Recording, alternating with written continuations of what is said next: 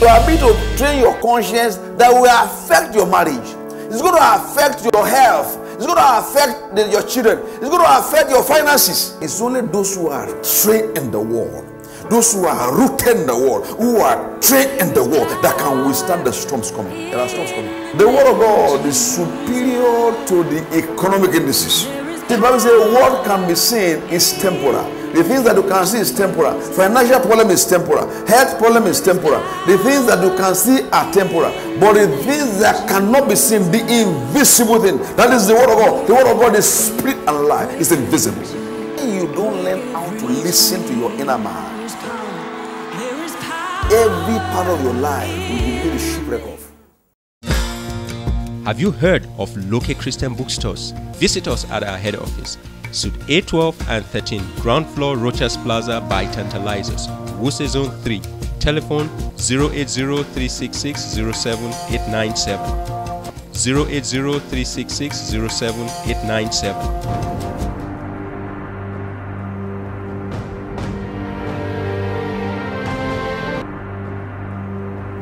When the medical practitioner says you can't get well, this sickness is going to kill you, the word of God is superior to it. The word of God is superior. The word of God says, by my stripes you are healed. That word is superior to anybody's opinion. Either the person is a human being or a demonic spirit. I don't care who that person is. I don't care whether that person is your parent, your friend, your relations, your boss in the office, anywhere, no matter what anybody says, this word is superior. And so we're exalting this word this morning.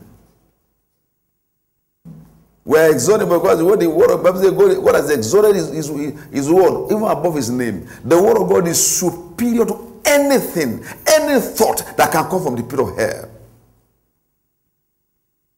The word of God is superior to what you can see with your eyes. The word of God is superior to what you can feel in your body. The word is superior to it. And do you know what? The Bible says what can be seen is temporal. The things that you can see is temporal. Financial problem is temporal. Health problem is temporal. The things that you can see are temporal. But the things that cannot be seen, the invisible thing, that is the word of God. The word of God is spirit and life. It's invisible. And through the world, the temporal things, the symptoms and the nagging symptoms begin to change based on the unseen power of the word of God. And so as a church, what we do here as a church is that we preach the word. Just like God, the Holy Spirit spoke to Timothy, to Paul. He said, preach the word. He was charging Timothy, preach the word in season and out of season. Preach the word. Don't preach opinion. Don't preach diets. Don't preach human ideas. Don't preach human philosophy. Don't preach demonic doctrines. Preach the word. Don't even preach politics. Preach the word. We are here to preach the word this morning, and your lives will never be the same again. Amen. In the name of Jesus Christ of Nazareth. Amen. Praise God. Clear conscience. Clear conscience. And you know, this is so vital to your life. It's so critical to where God is taking you to, that if you learn this one and patiently learn what I'm teaching you on, and learn how to maintain a clear conscience, it's going to affect your lifespan. It's going to affect your finances. It's going to affect your health. It's going to affect your marriage if you are married. It's going to affect your relationship. It's going to affect every area of your life. When you know and learn how to maintain a clear conscience, it affects every area of your life. 1 Timothy chapter 1 verse 19. You may not hear of it. Just talking about this conscience thing. You know, we read the Bible. Some of us have read the Bible and we see conscience. We just pass it. We just pass it. We don't maintain. What is conscience? Maintain clear conscience. What is conscience? What's conscience? Give me an NLT of it. Look at it. Look at it. I want you to look at it. And read it with me. 1, 2, go. Cling to your faith in Christ. Keep your conscience clear. Did you see that? Look at it. he said, he's giving you an assignment. You cling to your faith. Because in this end time, many people will be losing their faith. They will depart from the faith and taking seducing spirit and doctrines of demons. But say, destroy that. Cling to your faith in Christ. Look at it. Give me the. I'm not done yet. Cling your faith in Christ and keep your conscience clear. Look at it. Read on. For some people have deliberately violated their consciences.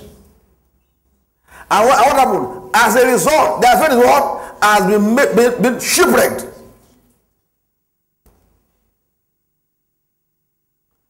Some are deliberately, but if you don't understand what is about conscience, it's not better than you. What is it? I don't know. That's why you need to learn it so that you don't fall to the designing men and the trickeries of men and Satan. Some have deliberately violated their consciences. And they made a shipwreck of their faith. Give me verse 20 of it. See an example in verse 20. Of that same place. That's the last verse in that last place. Give me verse 20 of that place. Hymenaeus and Alexander are two examples. I threw them out and handed them over to Satan so they might learn not to blaspheme God. Anybody's conscience can be violated if you are not, if you first of all you don't learn about you don't even know about conscience, you don't even know you have a conscience. You're not even aware that you have a conscience in the first place. You don't even know anything about it. You are just born again, that's why you don't know about conscience. Okay? Anybody's conscience can be violated if they don't learn what you are learning now. If you don't learn it. That's why Acts 24:16, our scripture, golden scripture of this series. See, look at what Paul said here in the book of Acts, chapter 24, verse 16. See, look at it. This being so, I myself always strive to have a conscience without offense towards God and men. This is Paul is saying he's struggling to have clear conscience. See where we just now say you need to cling to your faith. You see, Paul said, he maintains his striving. That means struggling and doing everything. Striving takes effort. And making deliberate effort to maintain clear conscience. Or conscience void, that is devoid, that is devoid of offense towards God and man. So this thing I'm teaching you is so important. And my belief is that you will not lose the significance of it in Jesus' name. Amen. Because it's only those who are trained in the word, those who are rooted in the word, who are trained in the word, that can withstand the storms coming. There are storms coming. Storms are coming. But it's only those of you that are strong and you have learned the word, you are doing the word, that can withstand any storm. You see what Jesus told the disciples when he was talking about the people, two people building houses. He said one was building on the rock, the other one was building on the sand. He said the one that was building on the rock was the one that had the word of God and obeyed the word of God. The other one had the word of God and didn't obey the word of God, was building on the sand. The same storm came against the one on the rock. The same storm came against the one on the sand. And then the one that was building on the sand completely wiped out. The one on the rock was standing. When after the storm settled, that one was standing. We are trying to build your life on the rock of the word of God. See, we as a church, we don't build on charismatic fad and fashion. What is in vogue in churches? We are building on the word. So that when the enemy comes against your marriage, to destroy your marriage, when Satan said this, see, look, you don't know, see, if you are not yet married, you don't know the warfare involving marriage. Somebody is not married, doesn't know. I was asking what's it called? Preacher, marriage preacher, counselor. Why are you doing marriage seminar? Well, I love you, you love me, we'll marry. What's the big deal about it? You just have sex and then you have sex and go honeymoon and those all crazy ideas. Listen now, why is the church so important? The church is so important because the church is where you are trained. It's where you are trained. If we are training you about how to maintain a clear conscience, for instance, if you don't know how to maintain a clear conscience and you don't get it training, you will keep valuing your conscience and then you make a shipwreck of your life. Look at Acts 23. Let me show you something now. The word conscience is used for different. There's evil conscience, there's weak conscience, there's a pure conscience, there's a blameless conscience. Look at it. Acts 23:1. Then Paul, looking at the council, said, "Men and brethren, I live in all good conscience." Look at it now. I live in all good conscience before God until this day. See, when I began this series, I told you, I said your spirit has a voice, your mind has a voice, your body has a voice. Listen, what is the voice of your body? Your body is feelings. The voice of your mind is the reasoning. You reason things out. You reason, thinking things. And I say your spirit has a voice. But if you don't know that your spirit has a voice, you are not even aware that your spirit has a voice. You don't even know. What you don't know can kill you. You are not aware that your spirit has a voice. And listen now, if you don't know your spirit has a voice, how can you hear God? You can't hear God. You see, listen now, I said most of the believers that go to many churches in Abuja here, all over the world, most Christians are ruled by their senses. They are ruled by logic, reasoning. Just the reason, just what you think is okay. Intellectual, they just stay within the realm of intellectual thoughts. I should do the this, maybe this look like. There's nothing about hearing the voice of God. That man who took a job and left town to another town and I didn't find went to the wrong church, and then the marriage was destroyed. Why was marriage destroyed? The marriage was destroyed because he was walking in the realm of the senses. If he had listened to the voice of his conscience, he would have said, "No, don't take up that job." If anybody told that man that his marriage will be destroyed, his children will be estranged from him, and everything, and he will go to another woman, he will say, "At the Chris, I will try that kind of thing." But you see, the thing is that anybody can backslide and be destroyed if you don't learn how to listen to your conscience. You see, what I discovered is that every day I discover that Christians, they underestimate Satan. You underestimate the guy, serious, and he's finishing you like crazy. He's not carrying acts to follow you. He's just thoughts. He's just shooting thoughts, and you carry his thought, and he's missing. You are obeying him without even knowing it. Because there's no teaching. Look at it now. Let's look at the first Timothy. Look at the example of good conscience. Acts 23:1. Then look at 1 Timothy chapter 1. So what I'm trying to say is this. When you see the word conscience, there's pure conscience, good conscience, weak conscience. Okay? You also have guilty conscience. Okay? When you feel condemned, you have to go guilty conscience. You do something wrong, you feel guilty conscience. Okay? Okay. Now look at it. First of all, now the purpose of the commandment is love, from a pure heart, from a good conscience, from sincere faith. See the word good conscience here. If you see the word conscience in the New Testament, it's used several times in the New Testament. Most people don't even know it. We read it and we just pass it. We just pass it. Conscience, good conscience. What is conscience? Forget about it, let's move on. But that's the level to name. Go to Hebrews 13. Hebrews 13 verse 18. Hebrews 13, 18. Look at it. Pray for us, for we are confident that we have a good conscience in all things, designed to live honorably. Why is Paul talking about this conscience like this? You see, talking about conscience everywhere. Why? Why is it so important to maintain good conscience? Praise God. Hallelujah. This is breaking news, by the way. Hallelujah. Breaking news. Hallelujah. Make a talk. Talk. Praise God. We are invading Apo district right now. Eagle Christian Center and Eagle Bible School is invading Apo. So if you live in that axis, guess what? Good news. Good news. You don't have to travel long distance right now.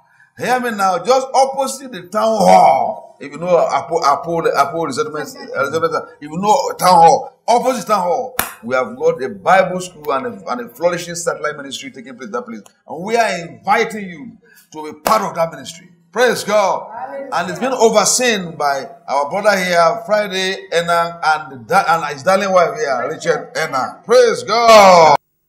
You see, listen, when I began this message, I told you, I said, it is your ability to train your conscience that will affect your marriage. It's going to affect your health. It's going to affect your children. It's going to affect your finances. It's going to affect how long you live here on earth.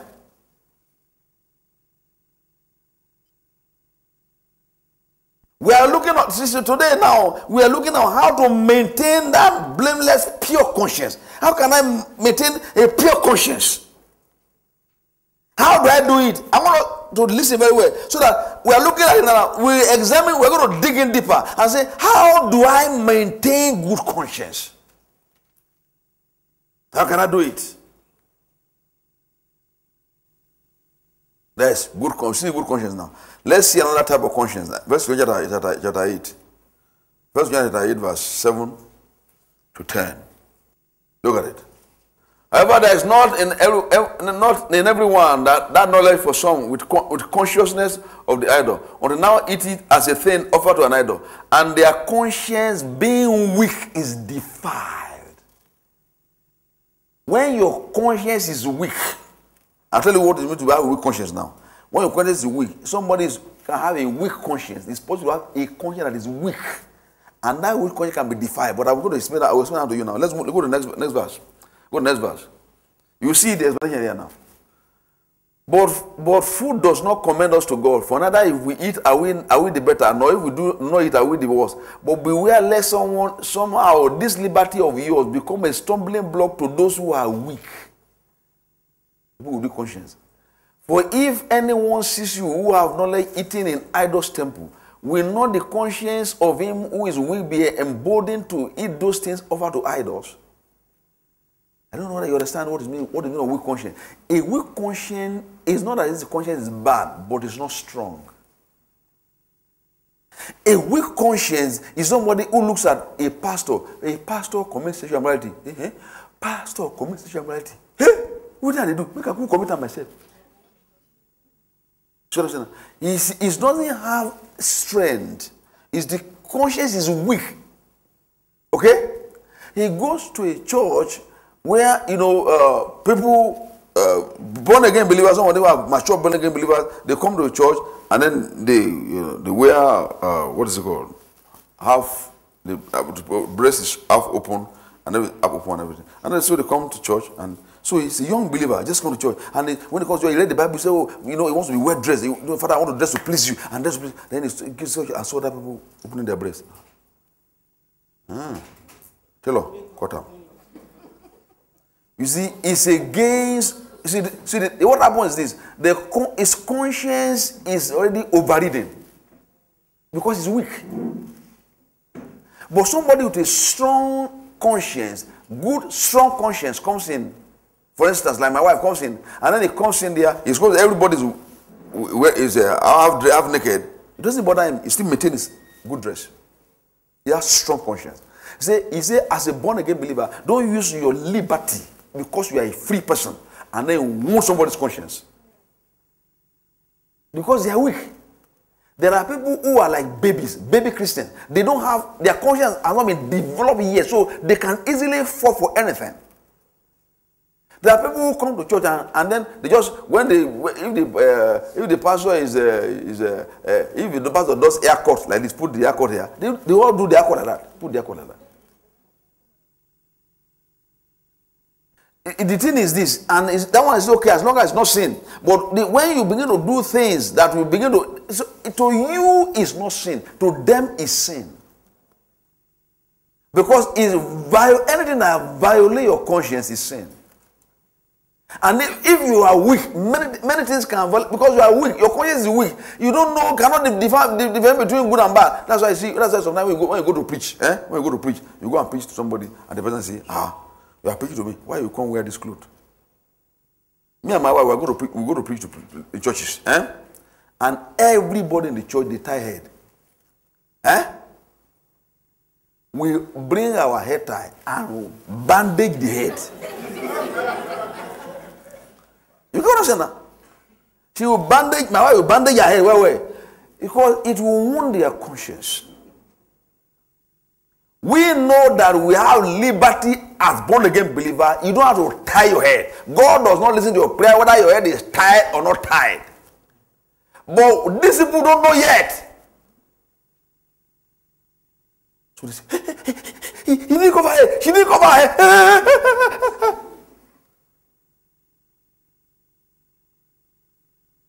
So in order not to wound their weak conscience, you cover your head. Preach so that they can listen to you. They will not, even though they will not hear you at all. Is that here? They go, this woman go hello. You know, cover her head. The conscience is weak. It's not strong. But there are even worse ones. There are consciences that are already defiled and dirty. When conscience is defiled and dirty, you keep overriding the conscience, and then your conscience becomes seared. Look at it. Look at Timothy. 2 Timothy chapter 1, verse 3. We in the body of Christ need teaching. Because it's lack of teaching that is actually troubling the church now. It's the biggest trouble of the church now is lack of teaching. 2 Timothy. I thank God whom I serve with a pure conscience. Conscience is pure. Look at it. As my forefathers do, as without ceasing, I remember you in my prayers, night and day. Now look at pure conscience now. Go to Titus 1:15. To the pure, all things are pure. But to those who are defiled and unbelieving, nothing is pure, but even their mind and conscience are defiled. That was 1:15. Okay? Did you see that? Their mind and conscience are defiled. It's important to maintain a clear conscience. You cannot walk with God if you don't maintain clear conscience. You can be his child and born again and go to heaven. But you are going to go through hell here. And your life can be cut short because you don't know how to maintain clear conscience. You don't know how much we have invested in wrong businesses. Wrong businesses because we couldn't listen to our conscience. You don't know how many of us have taken far-reaching decisions to go into different relationships with people because our conscience was never trained. If you're going to hear him, you need to do like Paul. Do everything to maintain clear conscience. See, people, instead of teaching this, I preach again with one. Don't put on with one. Do not put on with one. Do not wear trousers. Do not wear. Those are not issues, church. What is important is just like Paul said, I'm doing everything to maintain clear a conscience devoid of offense towards man and God. Praise the Lord. Hallelujah. That's what we can take in the generation of Eagle Christian voice of victory. Hallelujah. Amen. Your conscience, if you are not born again, you have a dead conscience. Your conscience is dead to God. You can get your conscience revived right now. If you just make up your mind that you want to get born again. It's simple. Because as long as you're not born again, you are dead to things of God. You may be religious, you may pray, religious person, but you only go to hell as a religious person. So the way to do it is to simply put your faith in Jesus Christ. How? The Bible says, whoever calls on the name of the Lord shall be saved. Say, Heavenly Father. Heavenly Father. The Father of our Lord Jesus Christ. The Father of our Lord Jesus Christ. I call on you. I call on you. Save me, Lord. Save me, Lord. Jesus. Jesus is the Son of God is the Son of God that died for my sins. that died for my sins. Lord Jesus, Lord Jesus, come into my heart. come into my heart. Now, Right now, I believe, I believe, I receive Jesus, Jesus, the Son of the God, Son of God, into my life now. into my life. I forsake religion. I forsake religion. Religion is a lie. Religion is a lie. I believe Jesus, I believe Jesus, the Son of the God. Son of God. I'm born again. I am born again. In Jesus' name. In Jesus' name. Now, if you said that simple prayer, you meant it. You are born again. Amen. It's as simple as that. You are born again. A brand new being. Brand new being. The special human being that never been before. You have a brand new spirit now. Now you have a tender conscience. Your conscience is tender and clear. You can receive from the Holy Ghost. You can hear Him clearly now because now you are a child of God with a very tender conscience. Praise God. Hallelujah. So the future of your conscience is based on where you worship. You need to look for a living church where you can grow spiritually, where your conscience will be nurtured, where you can hear the voice of your spirit clearly.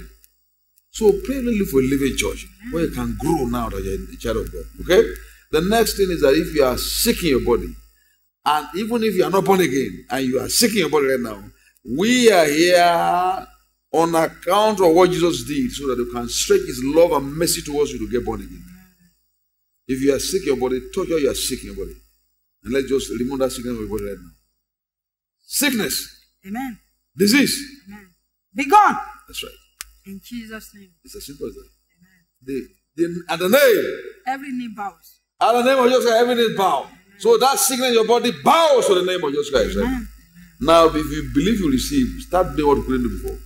Stretch first your arms. If you couldn't eat, my wife say, get something to eat. Take some part of the arm. You know, it shows that you have to act your faith. Praise God. By getting off of your bed. Get out of your bed. Get out of your bed. And begin to move. Begin to walk. Begin to walk. Praise God. Hallelujah. We love you. Jesus loves you. Join Pastor and Mrs. Loto at the Eagle Christian Center for Sunday worship service by 9 a.m. Tuesdays, Bible studies and leadership training by 6 p.m. Fridays, prayer and healing service also by 6 p.m. Venue 6A14 Ground Floor, Rochas Plaza by Loto Christian Bookshop, which is on 3 Abuja. For further details, call 0803-965-8883 or email eaglechrestiancenter@yahoo.com. Make it a date with the Lord and experience God's transformation power in your life. You will never be the same again.